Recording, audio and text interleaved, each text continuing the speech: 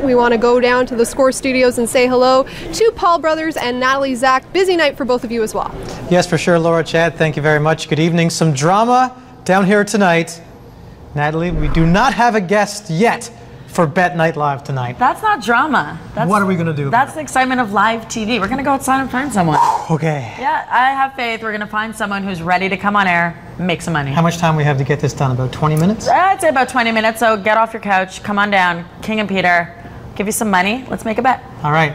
I'll keep you posted with some baseball action. 4 games in afternoon baseball today. We'll let you know who won those. Cardinals and Reds not fighting this afternoon. They were actually playing baseball. And of course, the Jays in action against the Red Sox. But right now, back to you guys at Woodbine. Glad to hear that there was no fighting today, but if you missed the highlights, Cueto was playing soccer there, wasn't playing baseball for a little bit there.